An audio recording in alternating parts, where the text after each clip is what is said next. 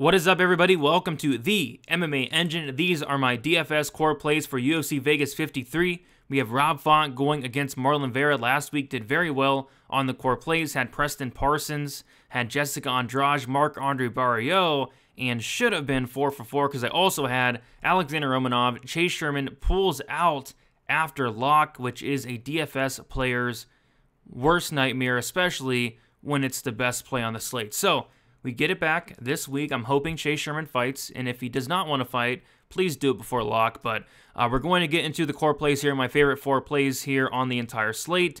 And then, as always, if you guys can please leave a like on the video, subscribe here to the MMA Engine. Let's keep growing the channel. Lots of content throughout the week. Make sure you are subscribed so you not miss it. So we'll talk about Alexander Romanov once again, 2 weeks in a row, and I hope he fights because this guy is not only probably the best play of the week by a mile, especially considering this 9K range is nothing like last week's 9K range. He's probably the best play of the year as well. I mean, he's minus 2,500 on the money line. You will not see that in a very, very, very long time, more than likely. He has wrestling upside. The fight doesn't go to decision is minus 800. You never see that. The under 1.5 rounds is minus 280, minus 300 on some books. You never see that. You know, Alexander Romanov should come out here. He should take Sherman down, and he should finish him shortly after. Sherman has been finished 4 or 5 times. Sherman, has been submitted, has been knocked out, and Sherman coming in on short notice. I know we got that extra week to prepare, but he could prepare for the next 10 years, and he's not going to be prepared to face Alexander Romanov here. I like Romanov here, 9,600, not a hot take, but I'm going to have a ton of Romanov. I actually only had like 75% last week. I'm actually going to have more this week because this 9K range this week is just kind of brutal. So I'm going to have a ton of Romanov, and if Sherman pulls that stun again, I'll be very upset. But we can't rely on that. I think this fight does happen. I think Romanov does smash and finish this fight within the very first round.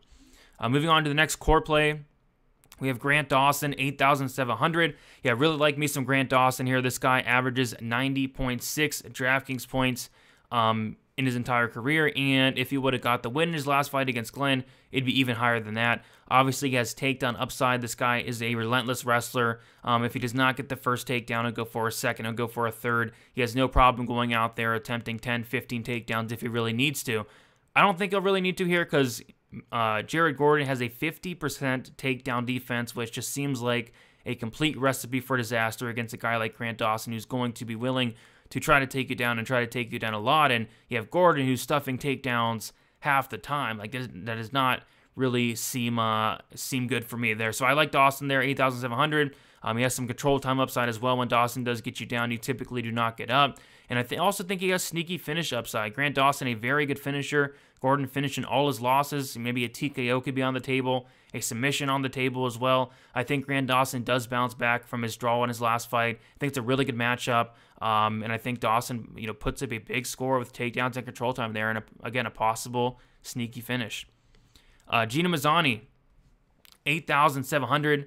Never thought I would have Gina Mazzani on a core plays video, but here we are, and I think she will be somewhat low owned. I don't think many people are going to play her because it is Gina Mazzani, but I was actually really impressed with Gina Mazzani's numbers. She averages nearly 5 takedowns per 15 minutes, and not only that, she's actually completing her takedowns at a 58% accuracy. And, maybe it wouldn't be as impressive if it was like a 2-3 fight sample, but no, this is a 7 fight sample for Gina Mazzani. So she's not only going for takedowns, getting takedowns, but she's getting them at a very, very high clip. So I like that, especially against Shanna Young, who just struggles with the ground game. Like, when Shanna Young's losing, she's getting taken down, she's giving up dominant positions, she's getting submitted, she's getting TKO. Like, Shanna Young is not great on the mat. Shanna Young isn't really great on the feet. I'm honestly not sure what Shanna Young is good at outside of being, tough and having cardio, and those can go a long way, and maybe it does here, but, Gina Mazzani should,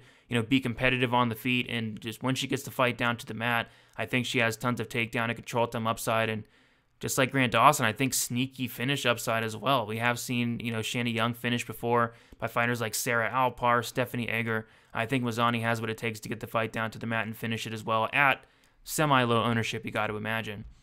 And then finally, Daniel Da Silva, 8,200. Again, another guy I don't think is going to be overly high owned, but I really love the price tag here at 8,200. This is a guy that is a killer be killed fighter, has a 100% finish rate in both his wins or losses. He's never seen a third round, and if you watch this guy fight, you can definitely see why this guy goes after it.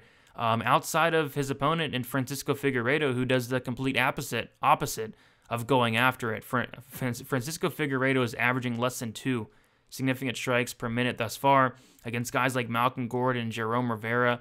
Jerome Rivera and Malcolm Gordon both won the third round against Francisco Figueiredo, which is, very terrifying, because I do think Daniel Da Silva is probably going to be better than both those guys, especially Jerome Rivera. Malcolm Gordon I do think is good, just has that chin issue, but Daniel Da Silva, he's dangerous everywhere the fight goes. He's dangerous on the feet. He's very dangerous on the mat. I believe he's a black belt in BJJ. Should have some very early finish upside as well. I think he's going to come out there. I think he's going to go all out at Figueiredo, and I think he can get him out of there early. So if he does not get him out of there early, I think over the course of 3 rounds, he will be the more active fighter. You're going to have Da Silva, who's going to do things, whereas Francisco Figueiredo, he doesn't do anything. I mean, Figueiredo is gassing out while doing nothing. I mean, maybe he can take down Silva and control him, but if he takes Silva down, Silva's more than comfortable off his back. So, yeah, I like Da Silva here, 8,200. I think he's a pretty somewhat sneaky play. I don't think this fight's going to be overly high owned, but I will have some Da Silva. Not going to have a ton of Figueiredo, honestly, but just a quick recap. Alexander Romanov, hoping Chase Sherman fights. If he does, Romanov smash spot. Going to have a ton of them. I'm going to have a ton of Romanov, more than last week. Grant Dawson, 8,700, takedown, control time upside, sneaky finish. Same thing with Mazzani, takedown, control time, sneaky finish. And then Daniel Da Silva, I think that he has an early finish upside, and I'm just not sold on Little Figgy. So those are my core plays for UFC Vegas 53s. Thank you all so much for watching. Leave a like on your way out. Subscribe here to the MMA Engine, and we will talk to you very soon.